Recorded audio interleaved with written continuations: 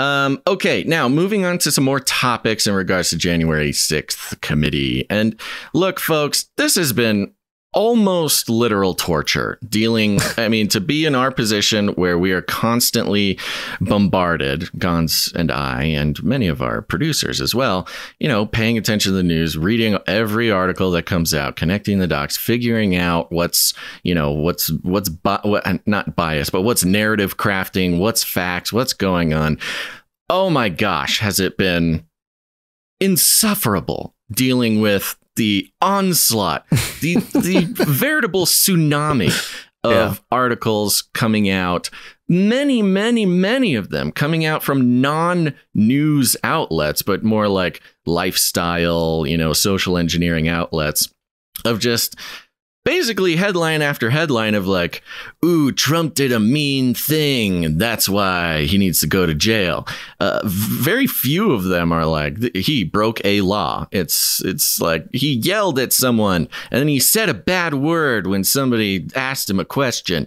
And then there's other more exciting headlines like this one from Yahoo mirroring Complex. Trump allegedly tried to grab steering wheel, lunged for agent's throat in an attempt to go to Capitol. Take me to the Capitol. Take me.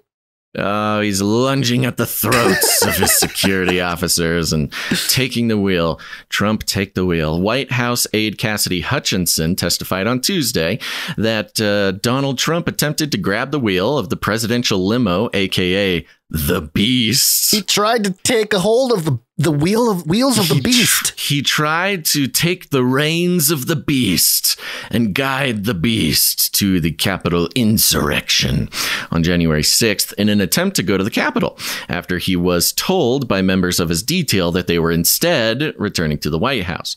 Hutchinson, the aide to White House Chief of Staff Mark Meadows, has testified, etc., etc. So it goes on, but hold on, there's this part here. During her testimony, Hutchinson also said that Trump threw his lunch at the wall in anger after Attorney General William Barr publicly said the Department of Justice had found zero evidence of election fraud. Quote, I first noticed there was ketchup dripping down the wall and there was a shattered porcelain plate on the floor, she explained. It's like a movie. Quote, I know. It's like the blood splatter. It's like ketchup, literal ketchup, kind of like blood. Yeah. Quote, I grabbed a towel and started wiping the ketchup off the wall to help the valet out. And he said something to the effect of, he's really ticked off about this. I would stay clear of him for now. I'd be upset if I put ketchup on the walls of the White House, too. Yeah, well, there you go. It's like it's blood, it's violence. There was also this fun part. Quote, this is Hutchinson. When we were in the offstage announce tent, I was part of a conversation. Ooh, I was in the vicinity.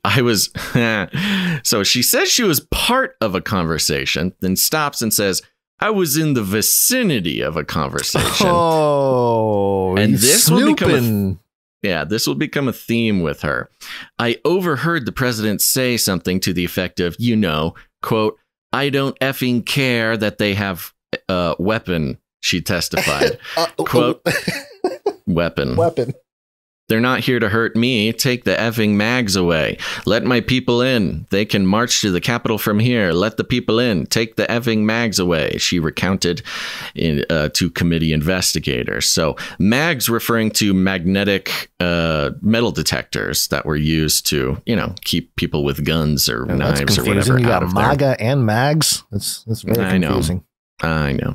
But so the headlines have been exploding with parts of this woman's testimony, and you go back and you actually read the quotes and you listen to the clips, and everything she says is sort of couched in hearsay or I overheard or somebody told me and things like this.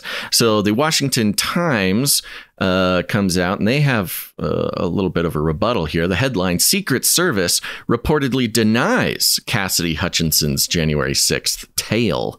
The Secret Service is reportedly denying a dramatic tale by the former White House aide that former President Trump tried to choke his Secret Service driver in a fit of rage on January 6, 2021. On Tuesday, Cassidy Hutchinson also told the White House Special Committee that an unhinged Mr. Trump tried to grab the presidential limousine steering wheel during the assault as he was driven from the Stop the Steal rally, citing, quote, a source close to the Secret Service.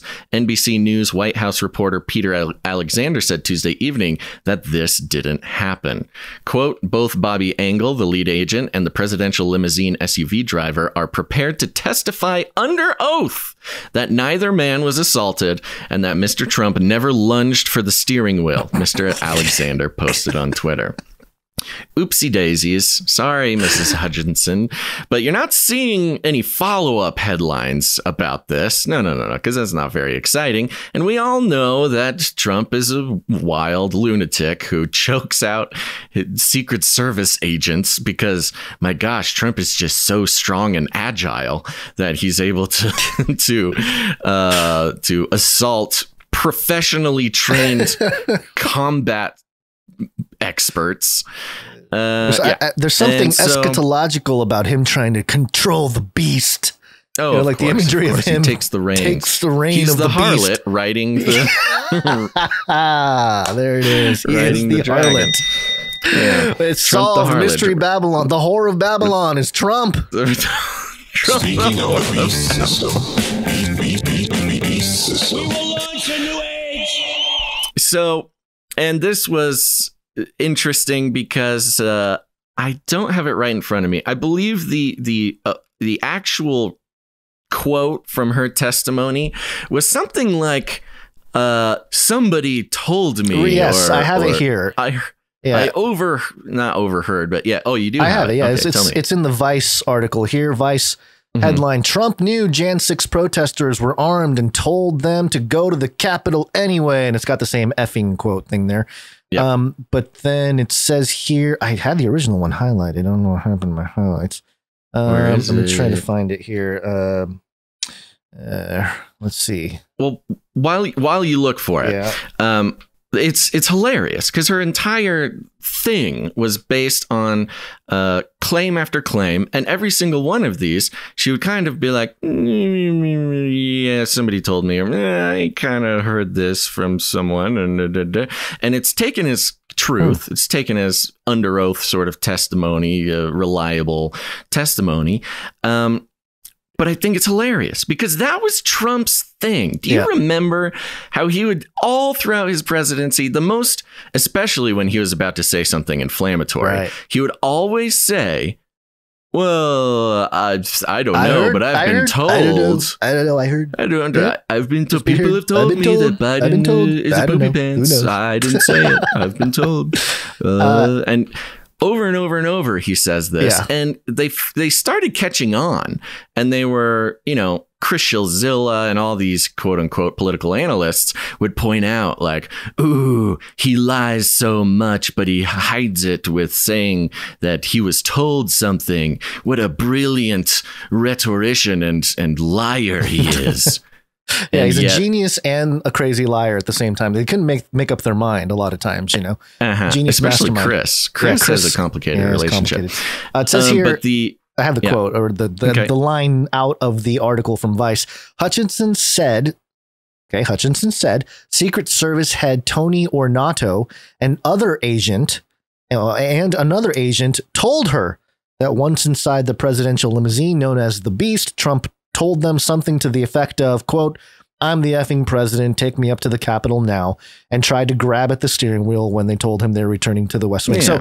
So somebody had told her something. She claims. The Vice article names the guy, Tony Ornato, which is probably why the guy's like, not true. This is not true.